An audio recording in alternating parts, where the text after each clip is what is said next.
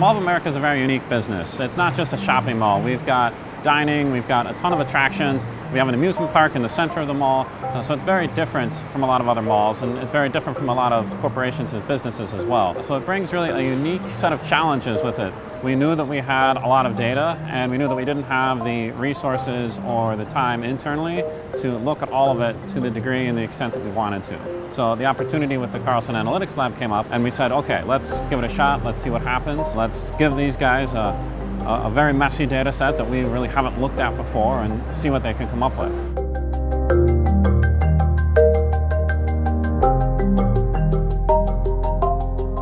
The projects are my favorite part of the program because you actually do get to take what you're learning in the classroom and put it into the real world. There are interesting ways in which data can be captured and which can be used to ensure that the mall is healthy by ensuring that the customers are happy, that the stores are happy and they're doing well. That was interesting for me to learn how the mall business works, and that data can really influence a lot of how mall can be successful and mall can perform well. What exactly is customer experience, and how can you use data that you have just from rides to actually help develop that point of view was really something that forced me and my team to think about what we would be looking for from the customer point in the mall, and also thinking about how we could give them a solution that actually made sense for what they were trying to do at the end of the day and they could implement without too much work. Having the Analytics Lab group focus on one particular data set over the course of a semester and the insights that they're able to get out of it in terms of here's what we have to do as far as next steps to be able to continue to use this data.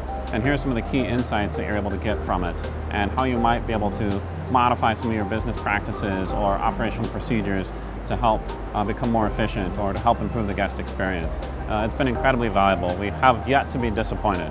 Everything has always been very interesting and very insightful. This pretty much gives me an idea of what it would be in the industry, where how do you use advanced analytics techniques to help improve a real life business problem, interacting with multiple people out there in the mall in this case, and working with the team and the faculty.